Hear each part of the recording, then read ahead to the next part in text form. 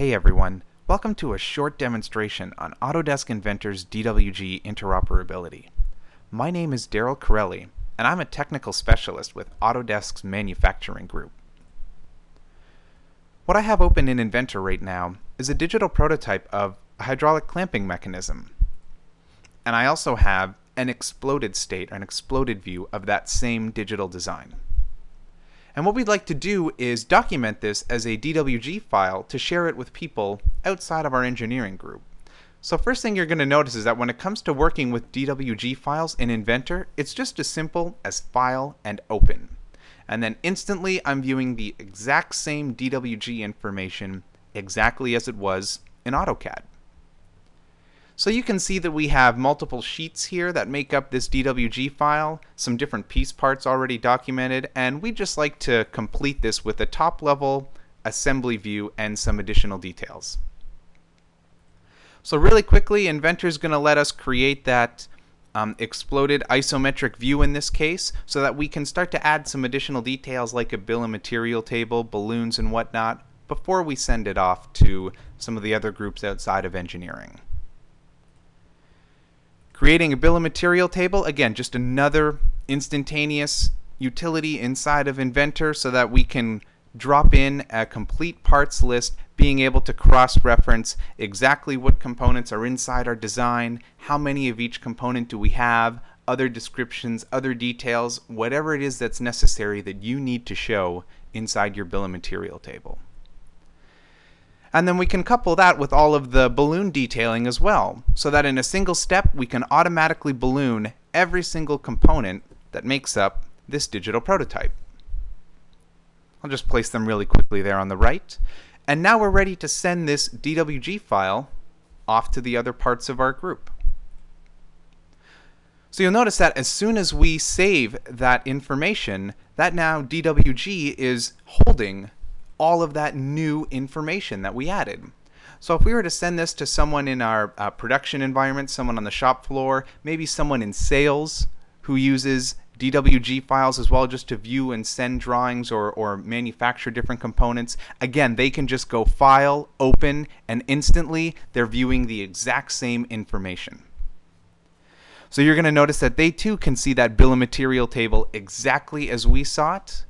They can see all of the drawing view details. They can see some of the other dimensions and balloons or whatever it is that's been added. And best of all, you notice there was no translation, no import-export, right? All those people who are using other products, SolidWorks, Pro Engineer, you know, it goes on and on. Whenever they make a drawing, they have their own proprietary file format. Right, so they need to export and translate and hope that things are up to date and that everyone's working off the latest version. With Inventor, you just save your drawing. It's a DWG file, and everyone can start to open it, and everyone can start to reuse it. But it's more than just viewing things. It really has the best fidelity possible when it comes to maintaining the information on your drawings. So if we were to pull off a quick measurement of the some of the groove details here in that slot, notice we have a measurement of 6 millimeters for the size of that slot there. If we repeat that exact same dimension in the exact same area that's been called out in a detail view, again, notice that even though the scale of the geometry is larger, it's intelligent to know that 6 millimeters is 6 millimeters. So this is that fidelity that helps you maintain all of the accurate information inside of your DWG file. But the interoperability is even better than just going from Inventor to AutoCAD. Let's say someone needs to add some comments, maybe add some blocks or add some notes to further complete the drawing set. In this case, someone not in engineering could have the ability to add on a new title block. And in this case, we're just going to place a block in the bottom right, giving us the opportunity to fill out information like who it's drawn by, the fact that this is a hydraulic clamp, additional revision number, sheet number, project number, part number, on and on. So it just, you know, standard AutoCAD use inside of the DWG file. And then from here, what we have the ability to do now is we can actually save this off and send this to someone who was originally creating the document. So as soon as we save it, and as soon as we go back to Inventor, they can open up that same DWG file and in real time be seeing the updates that the other people were adding.